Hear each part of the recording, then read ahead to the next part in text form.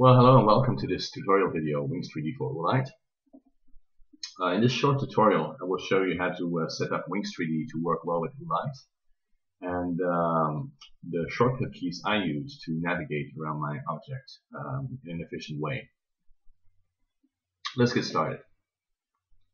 When you install Wings3D for the first time, there are maybe two preferences that you might want to change, which are in the general, under the general option, there is a soft edges and hard edges color setup here, and you might want to set them both to black. More on that later, but these are the two things I would do in the general preferences dialog box.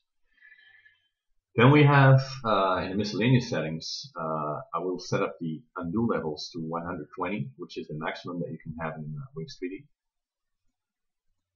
Since in stock 3D, Wings3D, it's only up to 20, I think, so you might need more.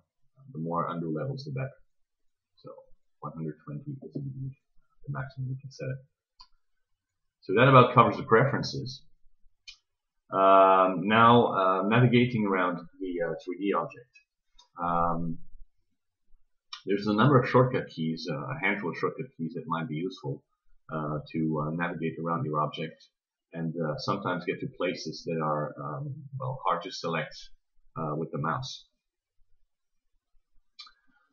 First thing is what I call the focus selection.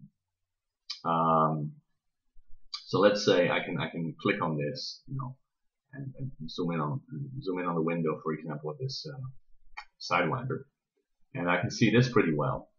But let's say I wanted to see the front of the gun here. Right?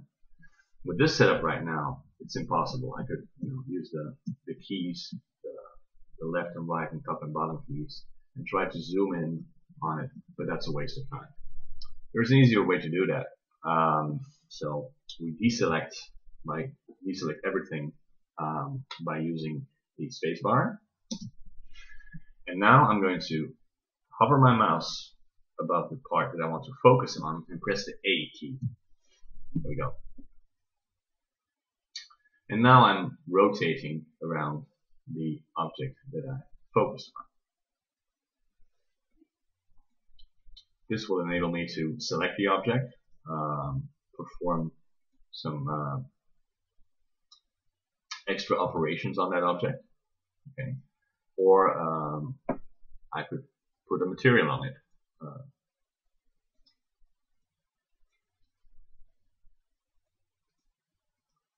Like this.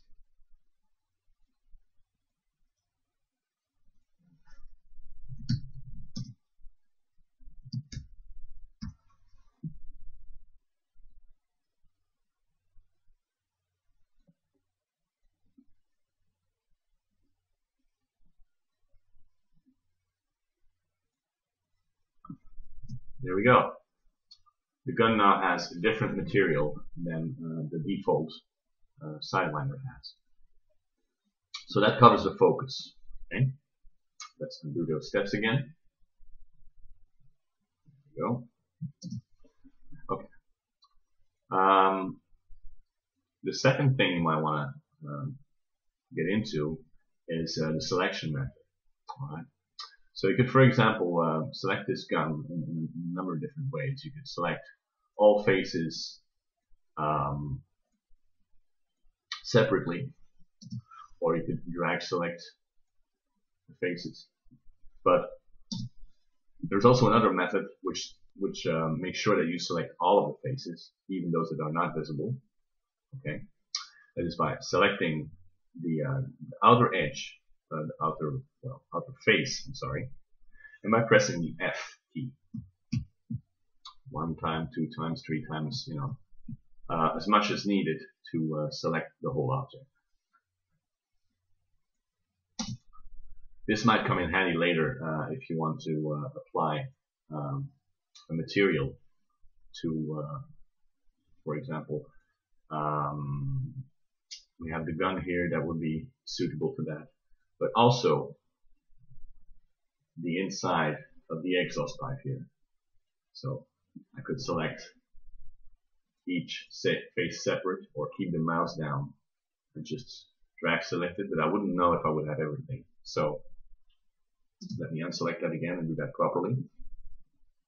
Click on the middle one and I press the F key numerous times. And now I'm sure that everything in between this face and the outer face here has been selected.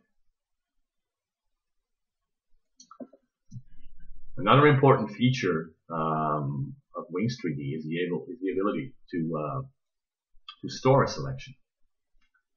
So let's say I wanted to store this selection without this, for example. Just store the inside of the exhaust pipe. I would select the exhaust pipe and then press select, store selection. Now if I deselect everything by pressing the spacebar key, I would not need to reselect everything with the F key. I could just do select, recall selection. This will come in handy later when you want to apply materials to your object. Then you have the selection of the vertex mode, the edge mode, and the face mode. Sometimes you want to select faces because you want to manipulate faces, for example by moving them or by scaling them. But sometimes it's easier to move an edge or vertex. For example, if I wanted to give a slight inclination on this face up here, let me zoom in on that, pressing the A key. If I wanted to incline that up a little bit, what I would do is actually select the edge here, right click, select move in the Y direction. There you have it. Okay. So that would be easier by selecting the edge select mode than the face select mode. Or let's say I wanted to cut up this face into three faces. Make 3 faces out of this one, and make sure that the edge that would run up from this vertex all the way down here would be parallel to this, parallel to the line, general line of the ship. We will go about it this way. We select the edge we want to cut up. Now we'll cut it up into 3 parts. This will produce 2 vertices. Now you see, if I were to connect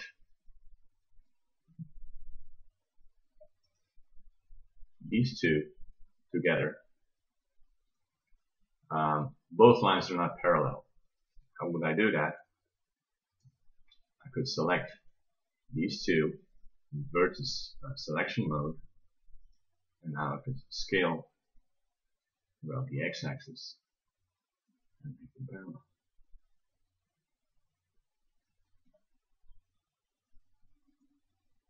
There we go.